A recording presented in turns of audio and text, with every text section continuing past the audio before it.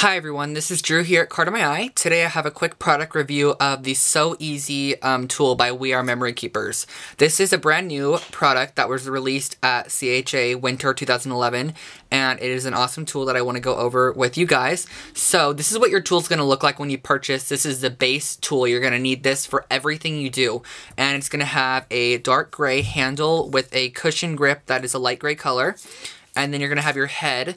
It's going to have the We Are Memory Keepers branding down here. And down here at the very bottom, you're going to have a little opening piece that flips open and it stores your needles. So as you can see, I have different needles in there. These are all the So Easy needles.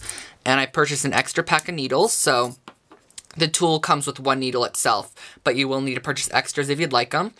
And it also comes with one head, and this is a straight stitch head, as you could probably tell. It has all of the design that you're going to get on the labeled on the head, which I love. And then you can see that you're going to have this rolling wheel inside your head that has different spiky little pop-outs, and they're little spiky pieces. And all you do to change your heads is you're going to turn it once to the left and pull up. Just like this. And to insert it, you're going to insert it more, not straight down. You're going to insert it more to the left, put it down, and twist it once to the right. And so that is the straight stitch head, as you could probably tell. There is also the zigzag head.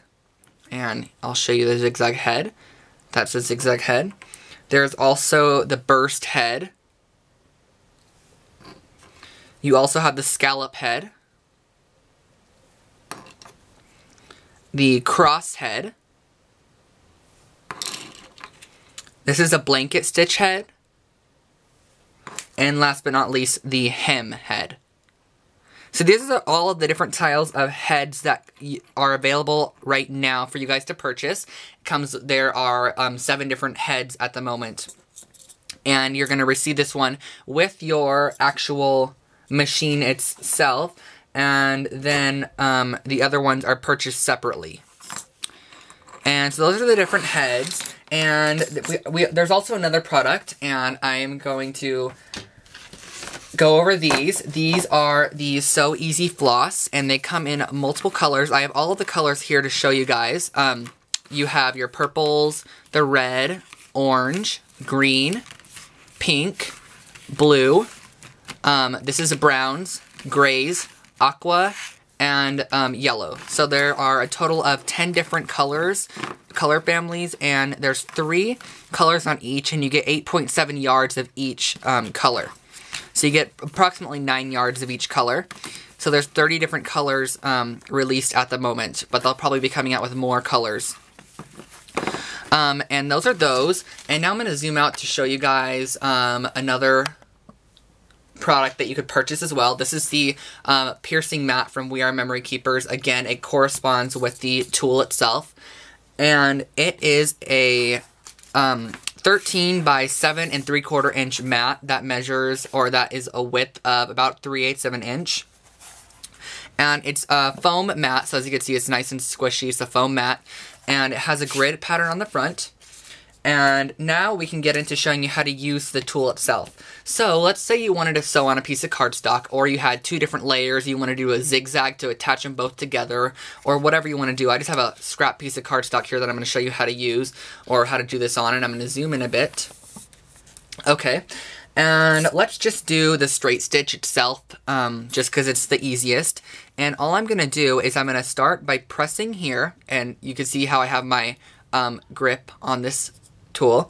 I'm going to press down in the foam to start. Just press it down, and you're going to roll it down your piece. And as you can see, it does a really straight line. It perfectly does a straight line. You don't have to use a ruler at all.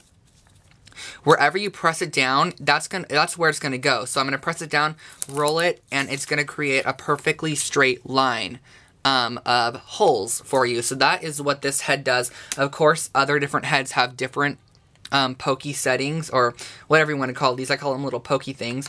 But they have other pieces that stick out that create different patterns when you do the different stitches. And on the back of the packaging. This one happens to be the hem head here. Came in this packaging. It actually shows you the different stitches that you can create using that one head. So it's not just limited to the one that is on the the actual printed head itself. So then I'm going to open up my little storage compartment, and I love this about this tool because I'd so be losing these needles everywhere. They probably should have not included this so you could lose them and then just buy some more. They could sell more product. I'm just joking, you guys. And so I'm just going to use some purple thread because I had that one open already, and I'm just going to pull off a little bit of it. Oh, I'm just doing 12 inches just for the sample, but of course you'd probably need a little bit more for your actual project. And you're just going to thread your needle with your So Easy embroidery floss. And this is like a silky embroidery floss. It's a lot nicer quality than a normal embroidery floss. At least I find it is. I like it more. It's a lot softer, and it goes through your holes without snagging anything. So I'm just going to overdo it like this. If you could see, I just have a little bit of a strand hanging out. And I'm going to go into my first hole, and I'm just going to start down here. And I'm actually going to pull it up through the back, because you're going to want your... always start from the back and push up, because you're going to want your excess thread and knotting to be on the back of your project. And I'm going to go down my first hole here. So I'm just going to push it down the first hole and pull this all the way down. As you can see, I have my first stitch in there, just like that. And then what I'm going to do is I'm going to come up the second hole, or more like the third hole, and from the back I'm going to come up it, and I'm going to go back down my second hole. So I just went up the third hole. From the back, I went up the third hole and down the second hole. And as you can see, you have two different stitches here. Then what I'm going to do is I'm going to go back up the third hole and go into the fourth hole. Just like this. And then I'm going to go back, back through up through the fifth hole here, and it kind of does take a little bit of pressure. The thing itself actually just really scores it. It sometimes makes marks, but it doesn't do them deep enough to where you push it through unless you really press hard. And basically you're just going to go, after you're in the back here, you're going to go one up from the back, or one up, and then you're going to go down. And then you're going to flip it over and go through the back and down. And then you're going to go back through that hole, up, and down.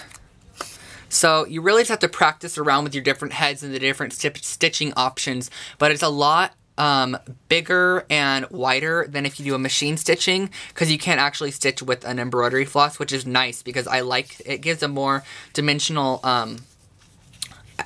address or attention to your card itself or project. And then all I'm going to do to finish it off is you're going to stick it through one of the loops, just like that. And you're going to have this little extra loop here. If you can see how I have this little extra hanging off loop, you're just going to stick your thread through that loop and pull it through, and then just do that a couple of times. And this is a half hitch knot that you're going to be creating to secure that thread in place.